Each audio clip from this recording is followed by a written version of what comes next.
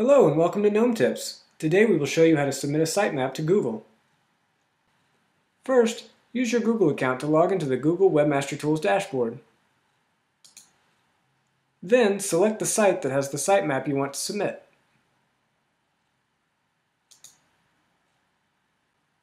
Next, click on the Site Configuration menu and select the Sitemaps option.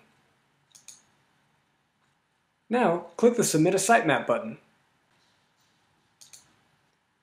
and type your sitemap's file name in the box that pops up. Once you're done, click the Submit Sitemap button. If all goes well, you will see a page similar to this one, and your sitemap has been successfully submitted to Google.